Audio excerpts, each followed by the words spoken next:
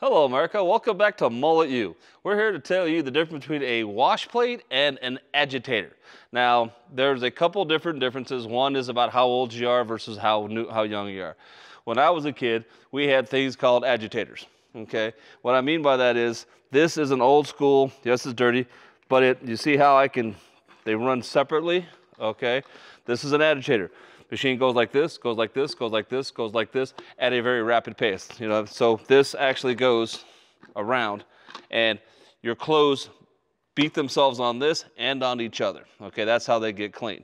Now these days we have what's called a wash plate, which is basically this.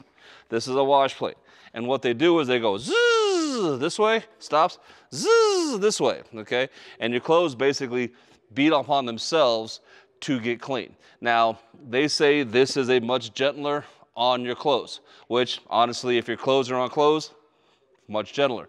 This, you got clothes on plastic. The plastic's not gonna give. So it is actually gentle on your clothes. Does it get any cleaner?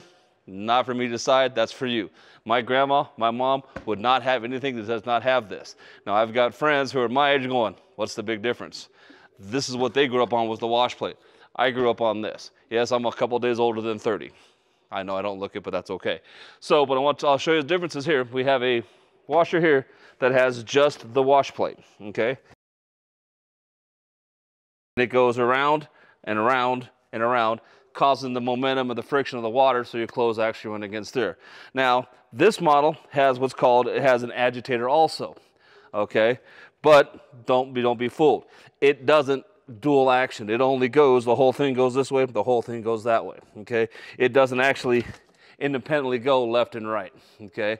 Where this one, like I said, it can go, this can go this way, and that one can go that way, and it's the way the motor turns it is what it does. This is basically what it does in your washer, okay? Which one's better? Not for me to decide, okay? Personally, like I said, I'm old. I like the agitator, the dual action agitator. Now, like I said, nowadays, that takes more energy to work. This takes less energy, it is more efficient, saves you money. My old 1978 top load washer saves me $0. It wastes energy and it wastes water.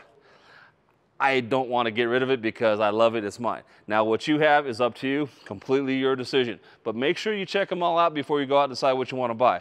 Like I said, you've got agitator that does dual action, and then you have wash plate, which, like I said, this will spin faster this way and then faster that way, causing the clothes to agitate and rub against each other and clean themselves up.